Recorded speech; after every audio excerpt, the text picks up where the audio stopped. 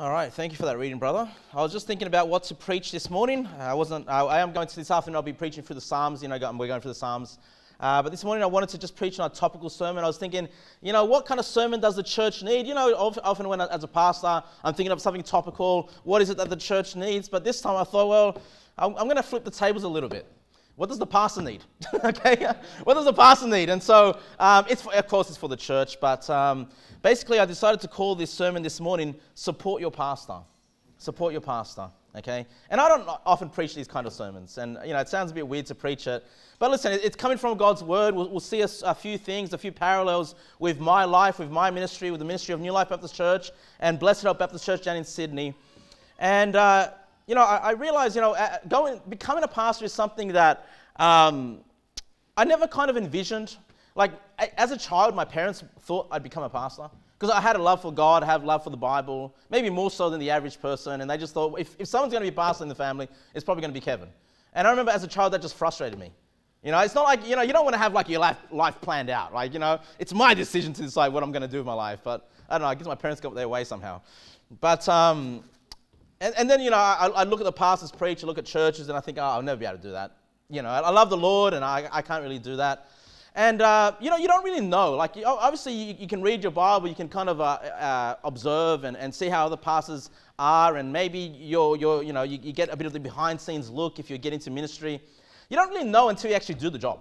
It's like any other job. Like, you know what the job is, you know the company maybe, but you don't really know until you start doing the job. You start learning a lot about what it is like to be a pastor. And there's something here in 1 Samuel chapter 7 that I want us to look at, verse number 15. Verse number 15, and I know Samuel wasn't a pastor necessarily, okay, but he was definitely a man of God that he was using to preach to Israel. And not only was Samuel a prophet, we often know him as a prophet, but Samuel was also a judge.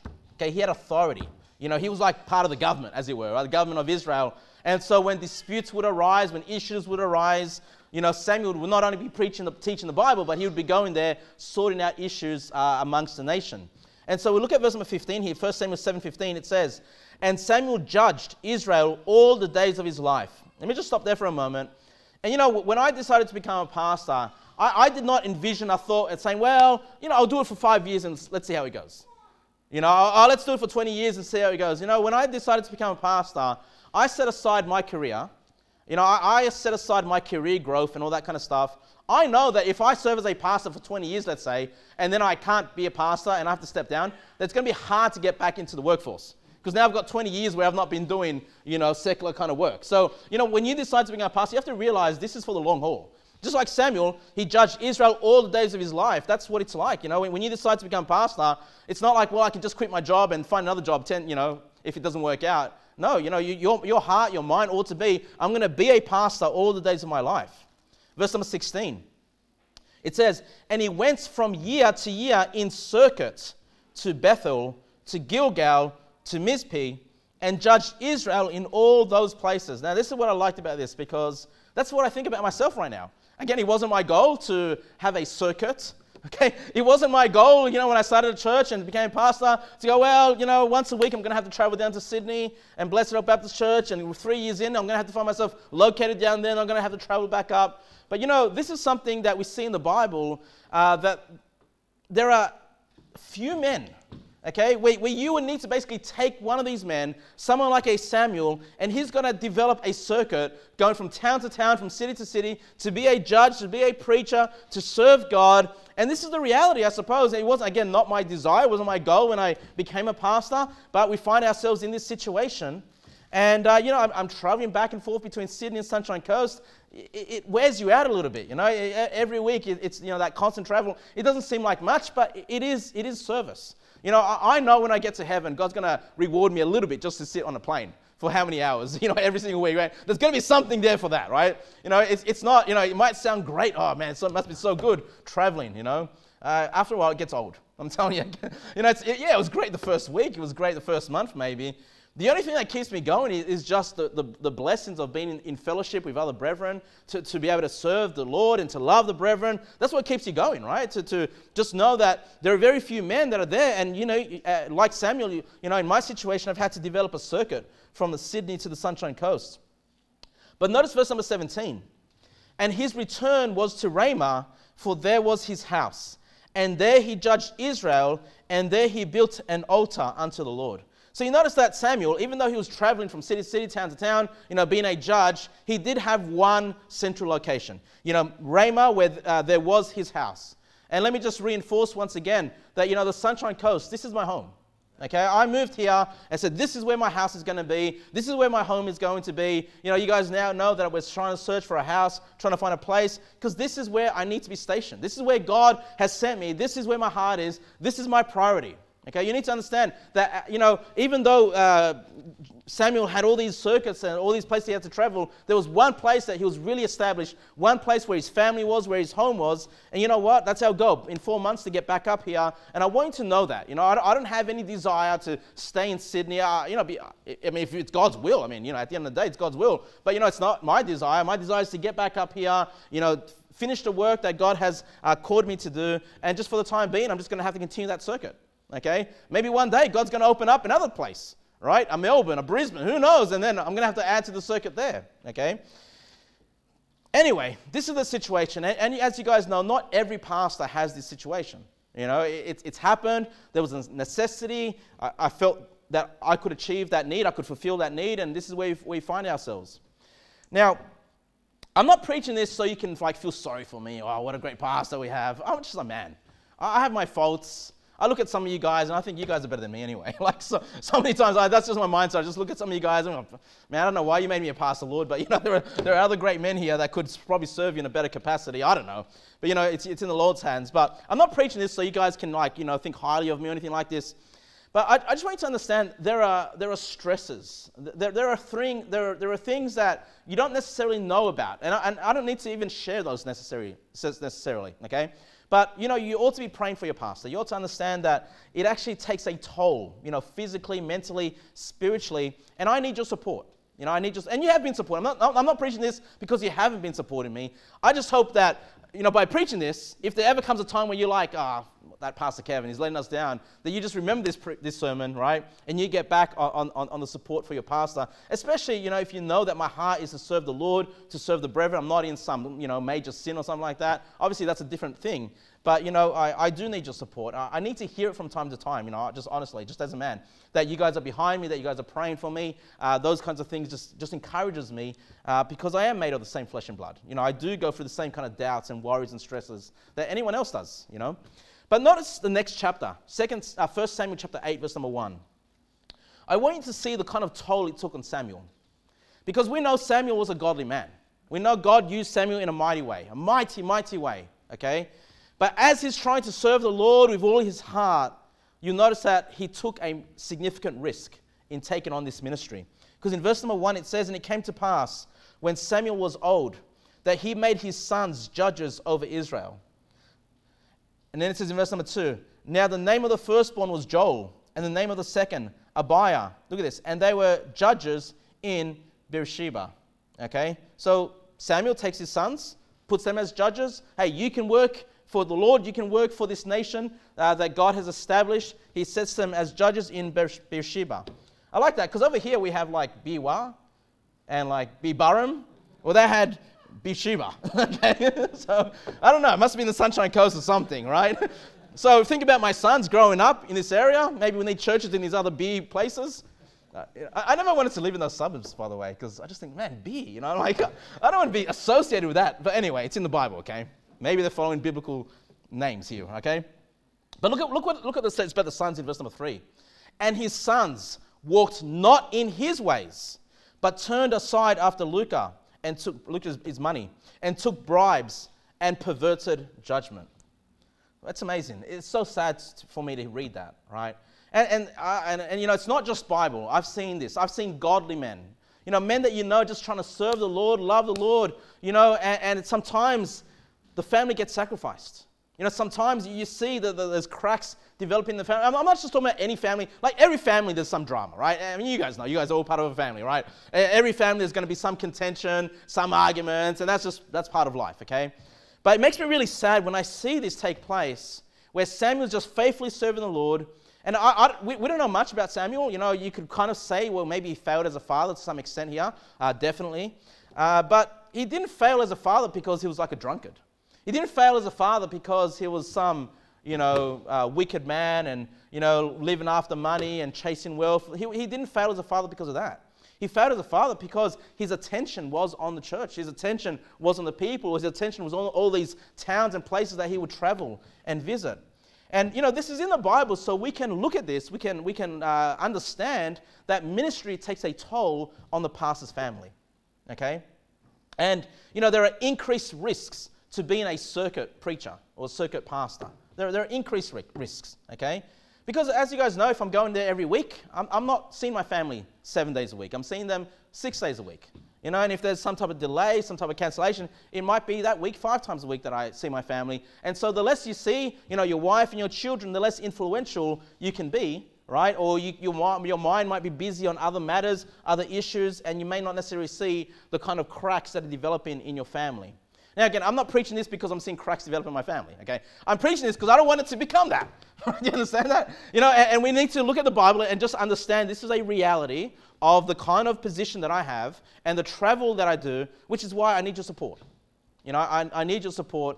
And you need to understand that, yes, I'm the pastor, but I'm also a family man. I'm a pastor, but I'm also a husband. I'm a pastor, but I'm also a father. And I've got parents, and I've got family, and I've got other people that I think about and love and I'm concerned about beyond just the two churches, New Life Baptist Church and Blessed Hope Baptist Church. Now, I want you to notice what happens. So, but actually, before we keep going, I want you to notice about the sons. So it says his sons walked not in his ways, but turned. So what they're doing is not the ways of Samuel. Okay, the sons, they turned aside after Luca and took bribes. Okay, perverted judgment. So what were they interested in becoming a judge? They were interested in the money. They were interested in how much are we going to make. And it's not going to be enough. Let's take some bribes and let's pervert judgment so we can get rich, basically being these judges and people in authority. And this is, again, a reality there are pastors, I'm telling you, you guys know, there are pastors that are just filthy rich with their own private jets. Why do you think they became a pastor? Do you think they're a Samuel or one of Samuel's kids behaving that way? Now, look, I don't know if Samuel's children were, reprobate, or just wicked Christians. Christians can be wicked. They can be saved, but, if they don't grow, they just live in the flesh, they can be affected by the same temptations that anyone that is unsaved can face. Which is why it's so important that, when we choose a pastor, when we look at a pastor, we need to understand this man's not doing it for the money. It's got to be so clear that he's not doing it for the money, right? And again, that's one of the things that, probably one of the things that frustrates me the most, being a pastor, is like, how much he's making? I bet you, it's like, why doesn't he get a job or something like that? Like, what? It's like, are you kidding me? Are you like honestly kidding me? Like, if you want to have an independent fundamental Baptist church and preach the doctrines that we preach, look, I'm telling you now, you're not doing it for the money. You're just better off just working for any hospitality. Like, you'd make money anywhere else. I'm telling you. What I'm saying to you, brethren, I've never done this for the money. And what frustrates me is when people start, using money as some type of like, oh, you said this or you said that. Man, I don't know. I don't know what the future holds, right? When we started this church, I had no idea whether I'd even be able to get some type of paycheck here. I didn't start the church for that, okay? But the reality is, just like any job, like if you go, like imagine you going to work and someone saying to you, I know why you come to work. You come to get paid, don't you? It's like, well, obviously.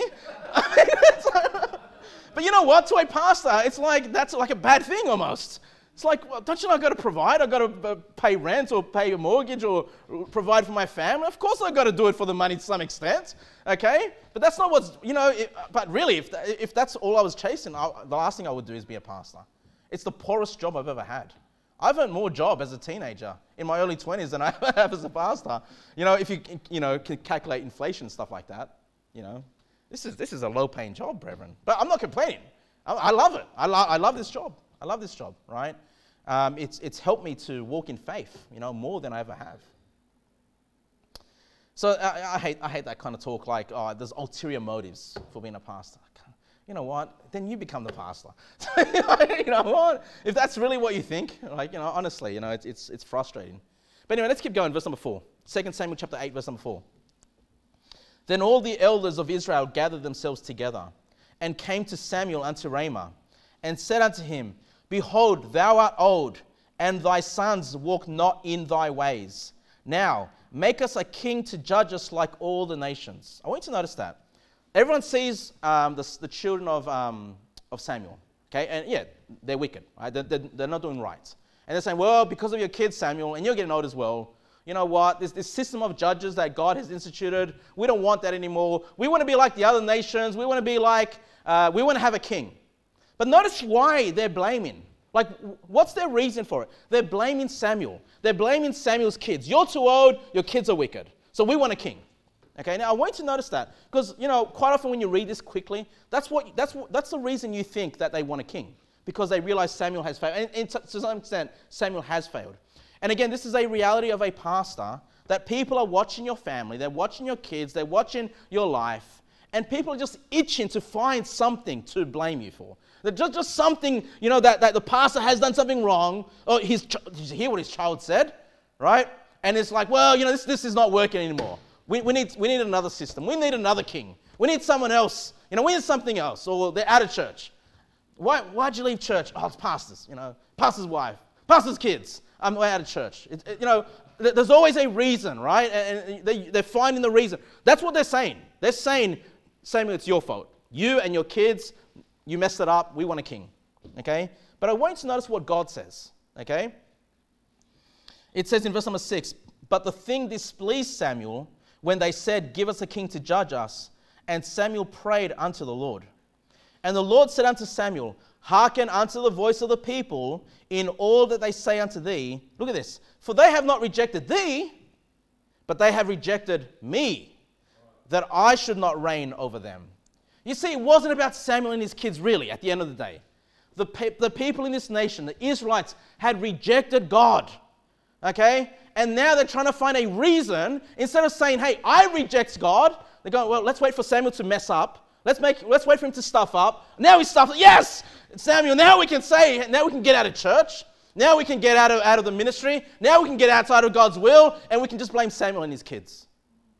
Okay, but God says, no, it's not that. That's not right. The reason, Samuel, relax. They rejected me. Okay, it's not you, Samuel. And, you know, this is again, this is part of being a pastor. If someone wants to be a pastor one day, you have to understand people are going to look to you to blame you and to blame your family. You know, not because really they have anything against you. It's like they're not right with God. That's the reason why. That's ultimately the reason why. You know, again, I'm not talking about major sins of a pastor. There's you know, proper process for all of that. I'm just talking about, you know, this is what happens. You know, churches. I once heard the saying, you know, from somebody, I can't remember who, and they would often say, you know, people come and people go. And I just thought, man, I don't want to think like that as a church. People come and people go. It just seems so, you know, I don't know. It just seems so insensitive or uncaring, unloving. But then I realized that's what happens. People come and people go, and they'll find. And look, when people want to go, they want to go, and they'll just find they'll find some reason.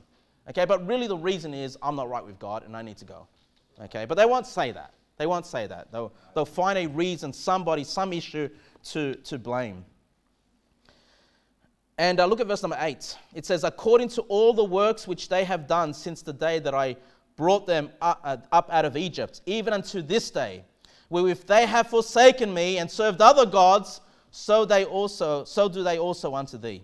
Okay, so God's saying, look, don't worry. He's giving Samuel some comfort. You didn't mess up that bad, Samuel. Okay, you messed up a little bit as a parent, but that's, you know, I guess Samuel was very burdened. He thought the reason they're walking away from the Lord is because he's stuffed up. Lord's saying, no, they've done it from the very beginning. Since the time they left Egypt till this time, they've been rejecting me. Okay?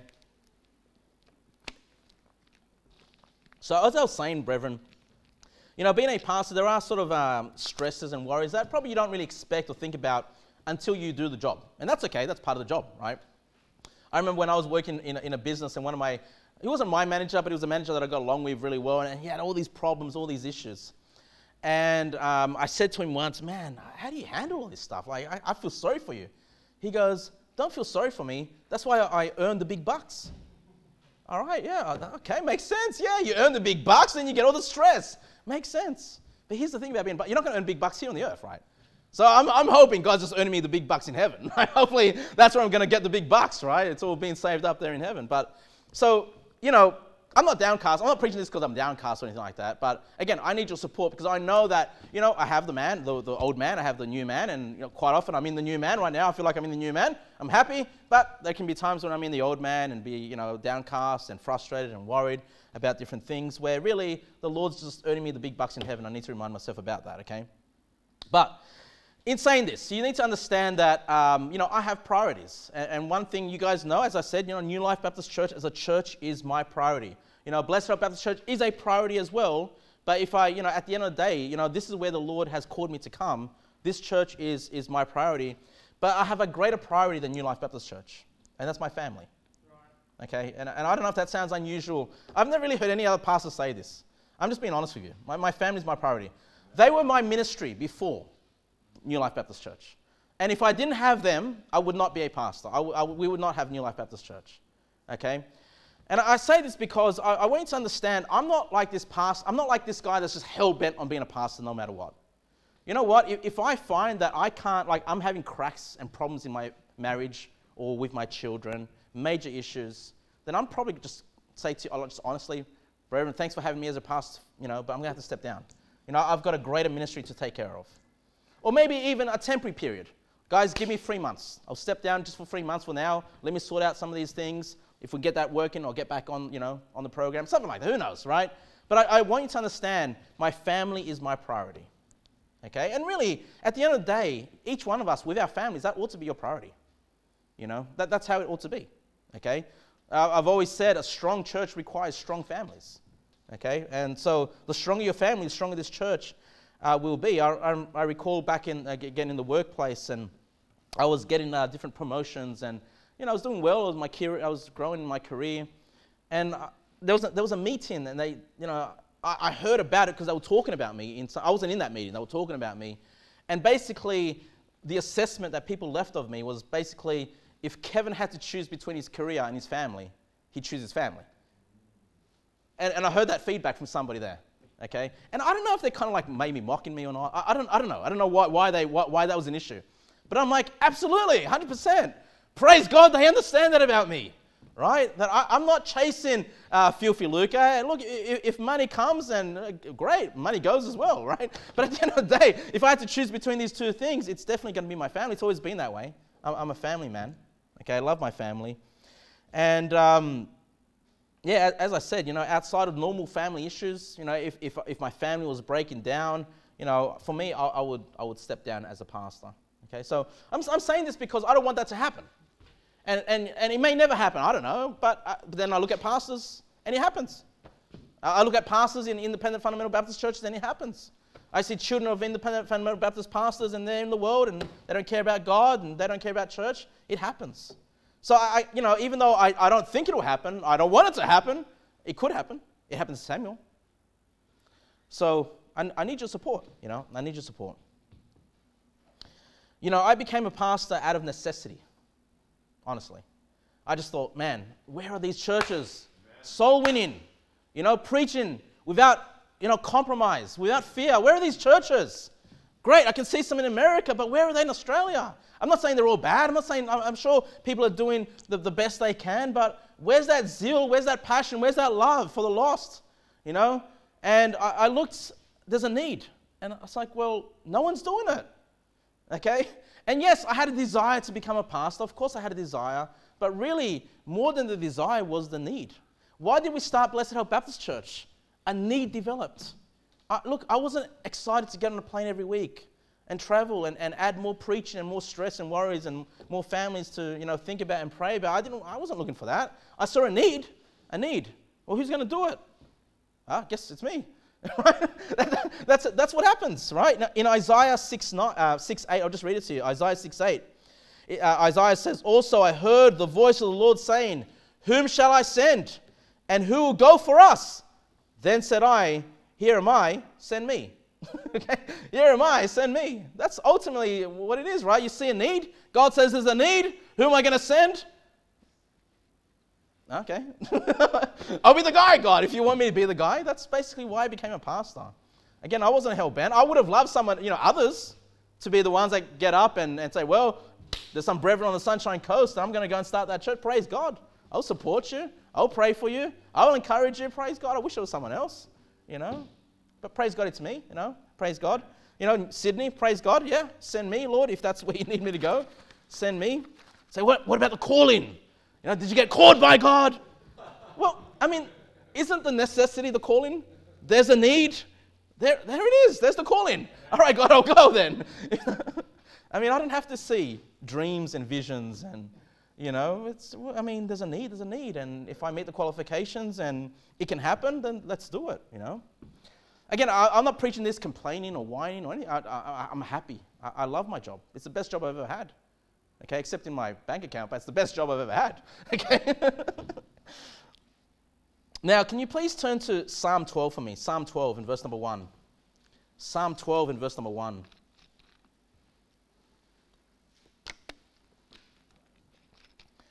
Again, I'm not preaching this to puff myself up. I'm not, I just realize there aren't many pastors these days, like faithful pastors that love the Lord and love the lost. It's rare, and I don't know why it's rare. Maybe I do know why it's rare, but anyway, it's rare, okay? And this is one main reason why you should support your pastor, okay? And look, one day you might be in another church and have another pastor. I'm not saying this is the reason why you should support me necessarily, but any pastors that are faithfully serving the Lord, why you should support them. Amen. Hey, you know what? Pastor Stevenson comes here to preach. I love Pastor Stevenson. He's got some different ideas, has some funny jokes, makes me cringe sometimes. I love him, but he's a pastor. He's trying to serve the Lord. He's trying to love the brethren. He loves New Life Baptist Church. I know he prays for us and he prays for me. I'm going to support him. You know what? I'm going to support him. Because look at Psalm 12 in verse number 1. Psalm 12 in verse number 1. The psalmist says, "Help, Lord, for the godly man ceaseth, for the faithful fail from among the children of men." The psalm is saying there is very few godly men. It's ceasing. Where are they, Lord? This is why I'm just going to support a pastor. You know what? You're doing the best you can. You might be a little bit different to me in this area, that area. Hey, but if you're saved, you love the Lord, you love the brethren, you're my brother in Christ, and you're just doing the best you can with what you have, your experiences, and how you were trained, and I'm going to support you. And because there's so few. The faithful fail from among the children of men. There are so few faithful men. Verse number 2, they speak vanity, everyone with his neighbor. And this is what you've got to be careful of as a pastor. With flattering lips and with a double heart. Do they speak? The double heart is like the backstabber, right? They speak to you nicely on one side, and then behind your back they're stabbing you. But all the time they're flattering you with their lips. Right. This is something hard to manage as a pastor.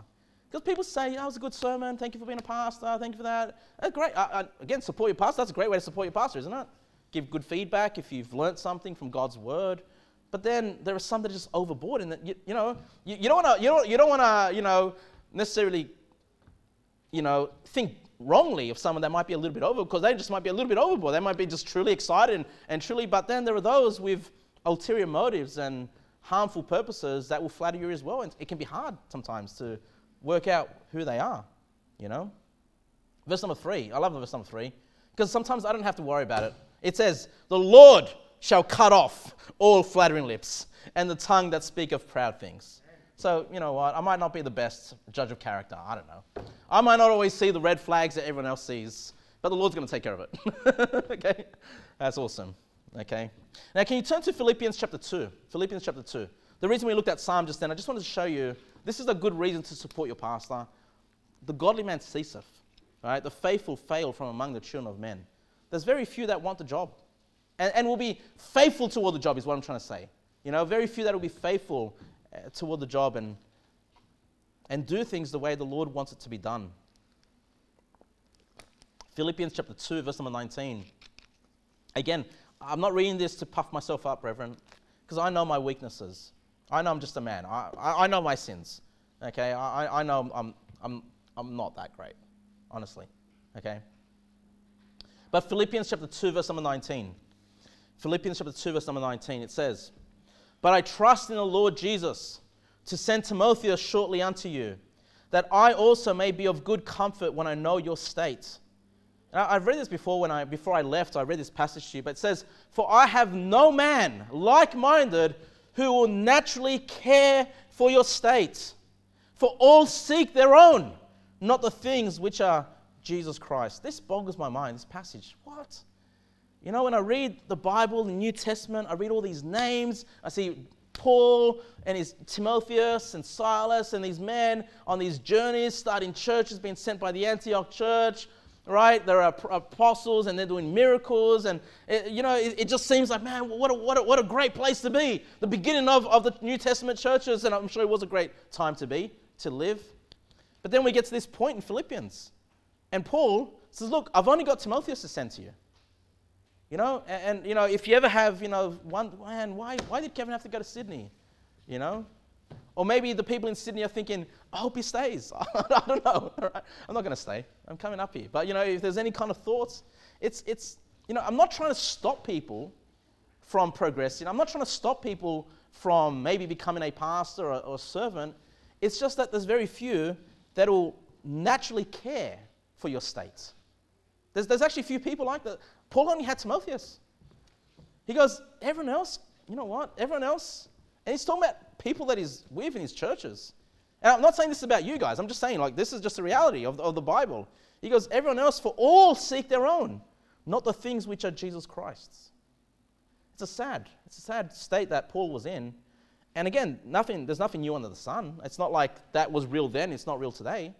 The reason there are very few men that are able to get into that position, they just don't naturally care. Okay, they don't just naturally care for the things of the Lord.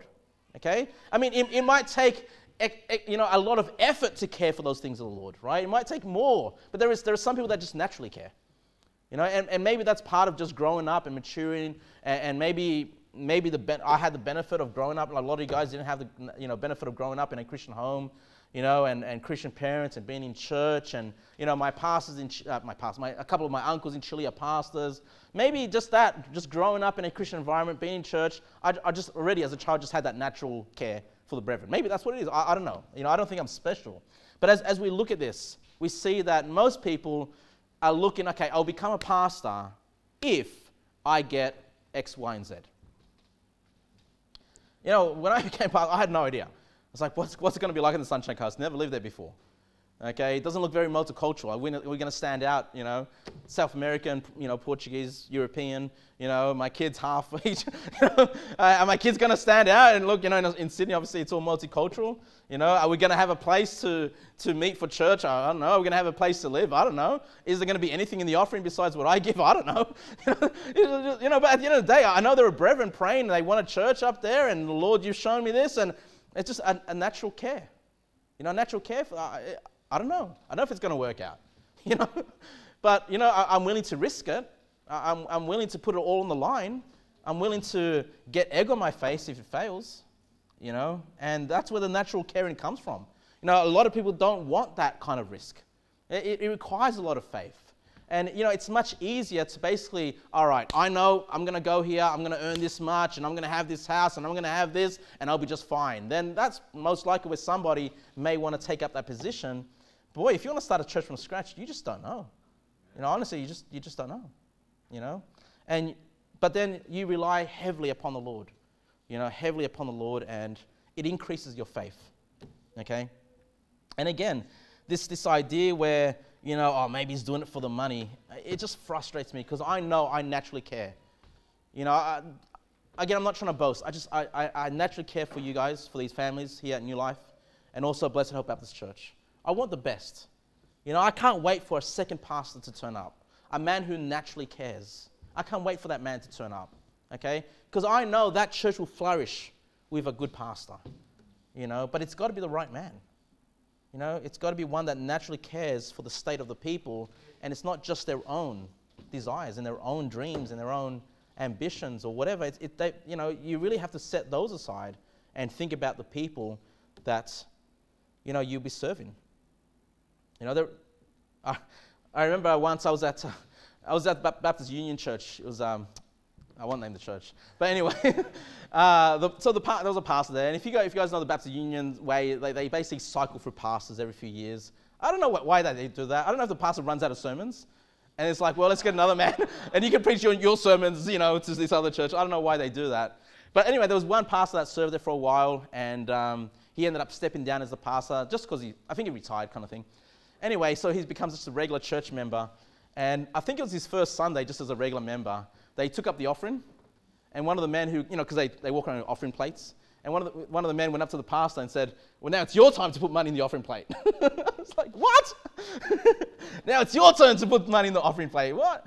I find it funny. Like, is that what you thought? That, you just take all the money and you don't actually put anything in there? But I guess that's what some people think. I've never stopped tithing. Never. When I first started tithing in my early 20s till today, I've never stopped tithing. I've never stopped giving to the house of God. Even if it does come back into my pocket to some extent. But, it's frustrating when people think you have ulterior motives. It's weird. Can you please turn to 2 Corinthians chapter 11?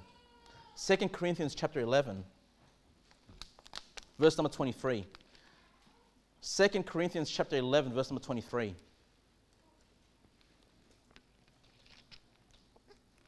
This is a passage we read quite often, talking about the sufferings of Paul, how much he suffered for the Lord, right? And we focus on a lot of these verses. Let's read the verses. Verse number 23, 2 Corinthians 11, 23. Are they ministers of Christ? I speak as a fool. I am more. In labors more abundant. In stripes, that's whipping, above measure. In prisons more frequent. In deaths oft. Of the Jews 5 times received I 40 stripes, save one.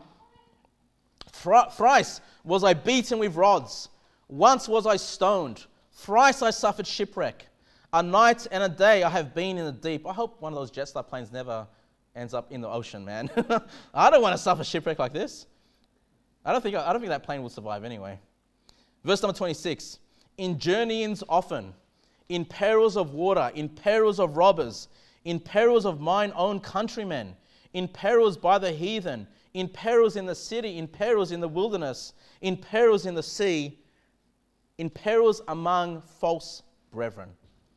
Man, I hope I don't have false brethren in this church. Or Blessed Hope Baptist Church. That would break my heart. False brethren. But it's a reality. It could be, right?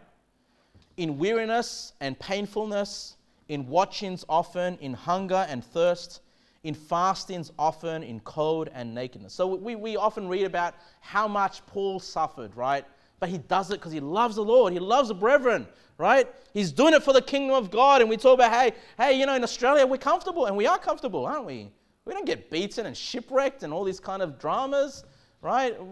And so we read that, and that motivates us. Yeah, praise God. You know what? Look what he suffered, and what are we suffering? Hey, let's not be comfortable. Let's get off our seats. Let's go serve the Lord. Let's go preach the gospel. We encourage ourselves with that, right? And look, these are major things. These aren't easy things to go through, are they? But I don't want you to miss verse number 28. Because then he says, besides those things which are without. Okay, without. Then he says, that which cometh upon me daily, the care of all the churches. What, Paul? Are you comparing your care for all the churches, the burden of caring for churches, in the same paragraph, in the same line of thoughts of being shipwrecked and being beaten and being striped and being close to death? You're comparing your love and care for churches in the same regard? We often think, we miss that, don't we? But that's actually what he's comparing. He goes, yeah, that's outside of the church. But I also have all these things that bother me in the same way, these burdens, these things. And look at, which come upon me daily. Yeah, okay, these other things were really horrible, but once it passes, it passes. When you're looking after a church or even churches, you know what? This is a daily thing that's on your mind. My wife knows every day I'm thinking about church. Right? I mean, my kids know I'm eating dinner and they're like, Dad, you're preparing a sermon, aren't you? Because they just see my brain working. You're thinking about something at church. It's just how it is. I didn't expect that to be the case. I kind of thought, well, Monday, or, get a sermon done, and then I won't have to worry about it till Wednesday, and Tuesday I kind of can do Tuesday, still thinking about something about church, right? Still, it's just how it is, right? It's this burden. But again, I'm not saying it's a horrible thing. It's wonderful. It's wonderful to serve the Lord, right? I mean, the Apostle Paul was the champion at praising God in all kinds of infirmities, all kinds of troubles, right? He praised the Lord no matter what. He was encouraged, and I feel the same way. It can be a struggle sometimes every day thinking about the churches, but really I enjoy it. I enjoy it. I know the Lord is pleased. But I want you to, keep that in mind, that, Pastor Kevin's never been shipwrecked. Pastor Kevin's never been whipped or imprisoned, all right? But guess what? Something that happens to me daily is the care of all the churches that's on my mind. So I need your support. I need you guys praying for me. I need you to remember that. If I haven't spoken to you or visited you or something, and Pastor Kevin doesn't care about me, daily. I care about you daily. I pray about you daily. Okay, sometimes I might not stood on the outside. I don't know. There's things to do, right? There's enough people to talk to and get around. I want you to know that you're in my heart, in my minds daily. Okay, I need your support. I don't want you thinking that I don't care about you or care about the church. I do, right? Can you please turn to Hebrews chapter 13 and verse number 7? Hebrews chapter 13 and verse number 7.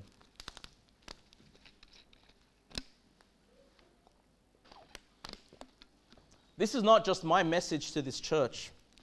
It's also the Lord's message to you, okay? In Hebrews chapter 13, verse number 7, the Bible reads, "Remember them which have the rule over you." Okay, to remember. Bring to remembrance. Okay, and we'll soon see this is about the pastor. Okay, he has the rule over you, who have spoken unto you the word of God, whose faith follow, considering the end of their conversation.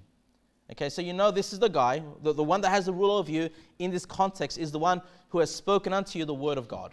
Okay, that's the pastor's job. Okay, and yes, I have rule in the house of God. I don't have rule in your life. I can't come to your house and tell you what to do. I can't tell your wife what to cook for dinner. I can't tell you what to watch on the TV or look on the computer. That's your territory, right? But in the house of God, yes, I have rule in the house of God.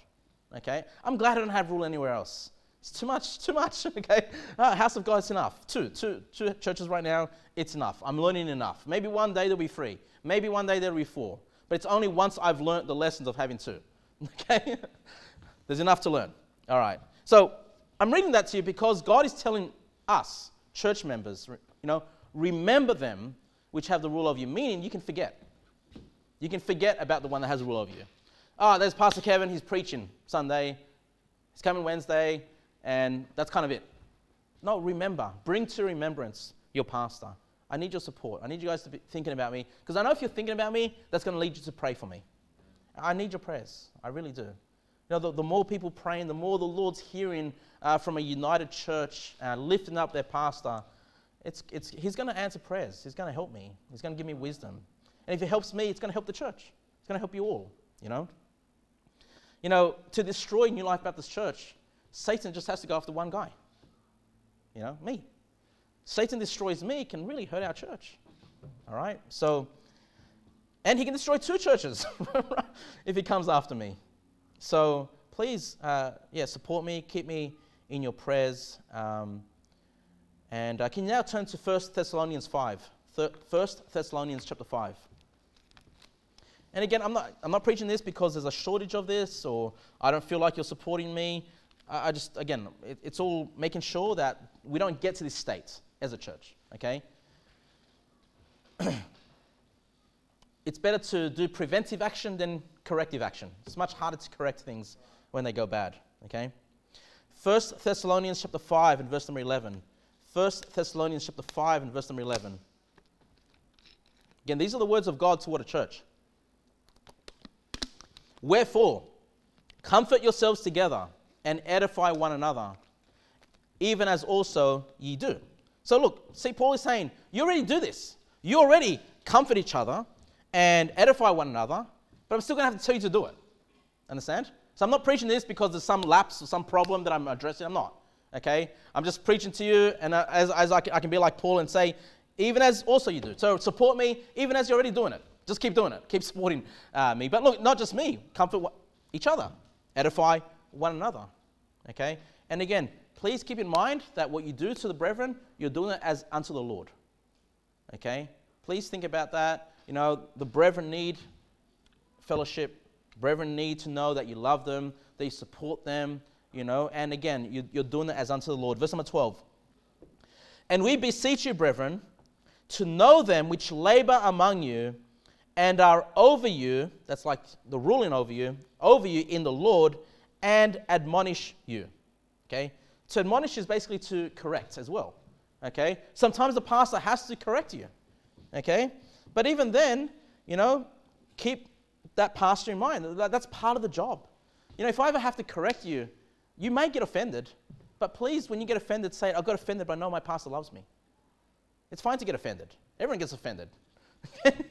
Who cares? Okay, I get offended before you lose control, and my pastor does it because he loves me.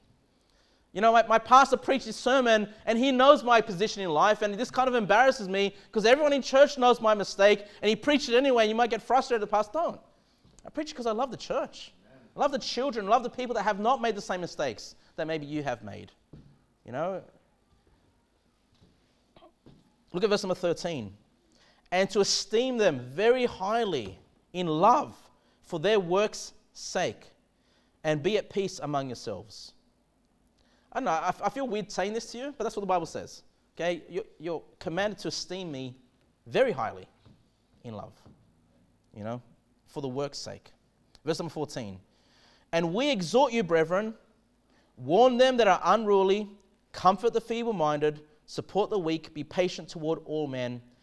See that none render evil for evil unto any man, but ever follow that which is good, both among yourselves and to all men. Okay, so we see, yeah, you ought to support your pastor, you ought to esteem him very highly, but hey, we ought to not just be like that to a pastor, because we shouldn't be respecter of persons, right? We should love the brethren. We should love all men. We should seek to do good to all men. We should not render evil for evil. Okay? If someone has done you evil, what do? Good. Now that's easier said than done. But that's what the Bible teaches. Someone has done you wrong, you do them right. It's very easy to just automatically try to do them evil in return. I know what the flesh is like. I know what the flesh thinks. Do them evil. It's like, oh, new man, is that right? New man goes, no, you're meant to do them good. Yeah, but I like that guy. The evil guy. That's the one that I prefer to do. And new man's, no. The Bible says, do them good. Okay? To all men. So it's not just esteeming the pastor, the brethren, but anyone you come across, you know. Seek to be a blessing to others. Verse number, you're in Hebrews. Please go to Hebrews 13. I got these verses mixed up in my notes. Go to Hebrews 13. I know we were there just a while ago. Hebrews 13 and verse number 17. This is a sermon. I didn't have any notes. I'm preaching from my heart, basically, you know, today. I'm not preaching so much with my mind, just with my heart, because I love this church. You guys know that. I love Blessed Hope Baptist Church. I love the work that God has given me to do. I love being a pastor. It's awesome. It's wonderful. My favorite job I've ever had. Okay? But I wanted to end here in Hebrews 13, verse number 17. Because it's not just support pastor for pastor's sake. This is good for you too. Okay? Hebrews 13, verse number 17 says, obey them that have the rule over you and submit yourselves. Why? Why would you do that? For they watch for your souls. Do you believe that, brethren? Like, do you believe I'm watching for your soul?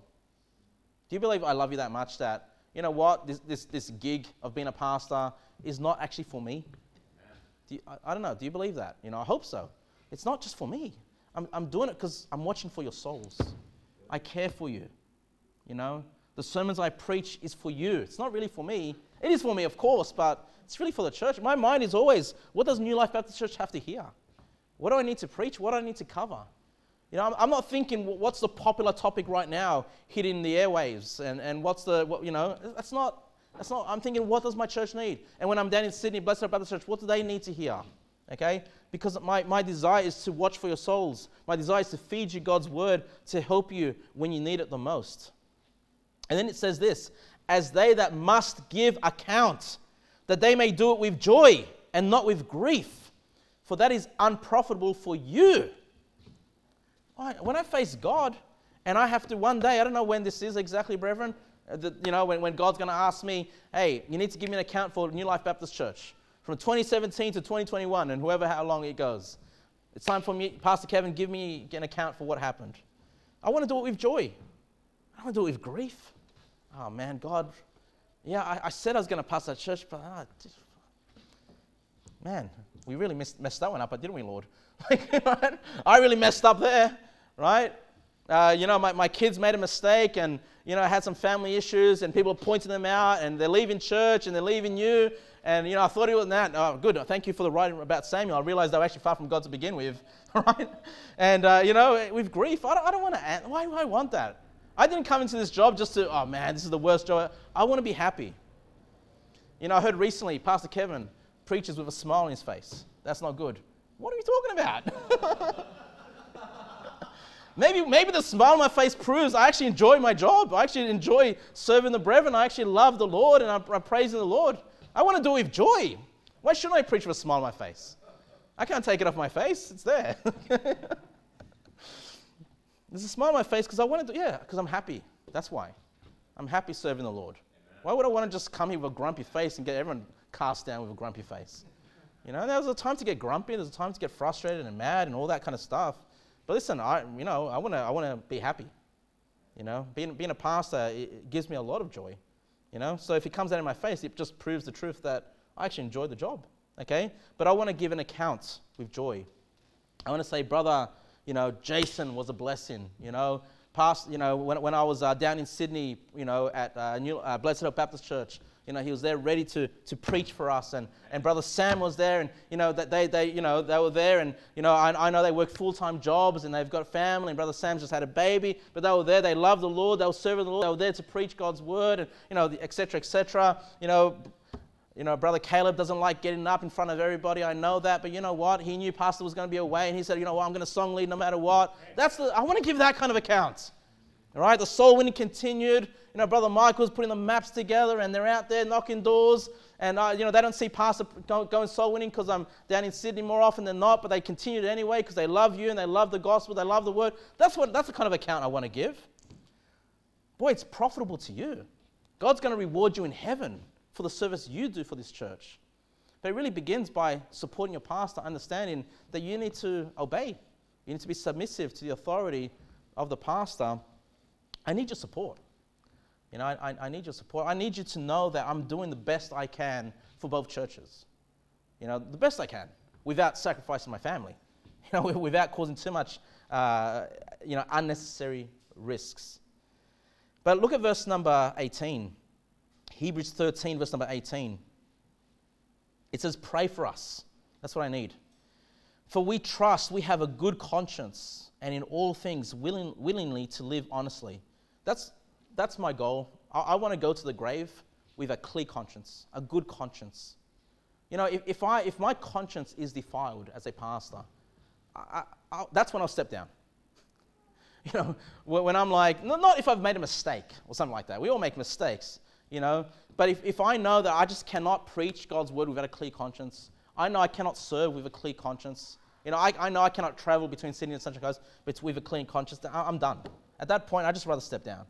Say, thank you, Lord, for allowing me to serve the church for X amount of years and this amount of time, But, like Paul says, pray for us, we trust we have a good conscience in all things, willing to live honestly. I want this to be an honest job, the most honest job I've ever worked. That's what I want for my position as a pastor. Look at verse number 19. And I beseech you, the rather to do this, that I may be restored to you the sooner. Okay, so I liked how that ended because I want to be restored, not just me, my wife, my family, restored back to you the sooner. The sooner. You guys know we planned the 12-month trip. Our goal, our desire is to be back here second week of October, have our church anniversary, 4 years. 4 years, praise God. There's been other IFB churches that have tried to plant themselves on the Sunshine Coast, and they're gone. We're going strong, 4 years into it. That's when we want to be back. And I want to be restored to you the sooner. You guys know the situation we're in, trying to find a place, a house. So that's why I need your support as well, to be praying about that. I don't want our restoration back to you guys here to be delayed for any reason. It might be delayed. I don't know. It's outside of my hands. But keep praying.